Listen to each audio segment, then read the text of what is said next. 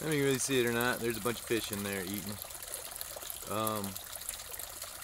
But yeah, they're you know, feeding time. They come around. Actually, they're in there all the time. But you want to see them, you put some food in there and get some action. It's been a while since I've done an update. I think you can see the top of this pond is pretty much covered in this water lettuce. The hyacinth, they're doing pretty good. They're really healthy. They're just not reproducing as much as this little water lettuce is.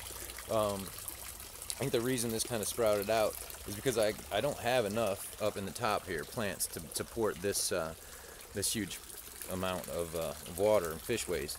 So when all the nitrogen gets broken down, the plants need to grow, and thank God it's these guys instead of the algae.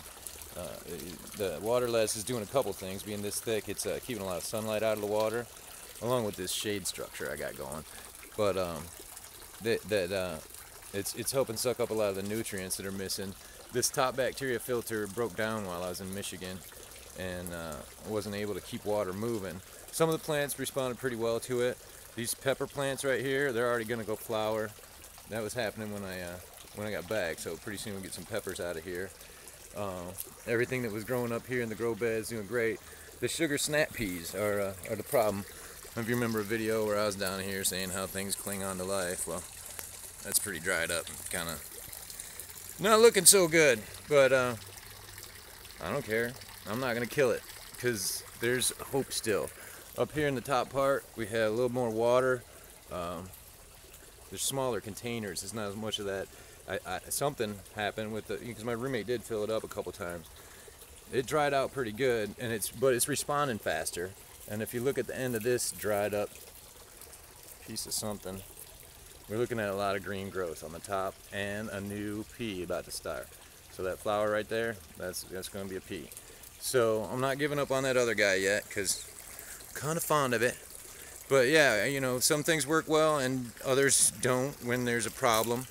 We've got the problem up here fixed. I'm in the process of moving, and the water's going to flow even better now that I know what I'm doing when I set the damn thing up. So, I don't know, my friend Christine came over. She loved this about these plants. The water just kind of pools up on top of them, and then just rolls right off. So, I don't know, it's just kind of neat. They're cool little plants, and the fish love to eat their roots, and I don't know, I'm glad that there was an explosion of growth. One, less algae, and two, they're kind of cool plants. So, and the reason that all kept going is because of this bacteria filter here. So the ammonia from the fish goes through the pumps and ends up in this thing. I think you'll remember. There's our little froggy guy. We like keep him around.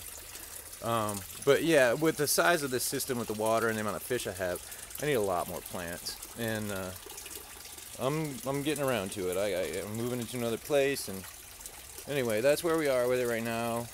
Everything's running great. I don't know if you can see. Hopefully you can see in here. There's a whole bunch of, I don't think you're going to be able to.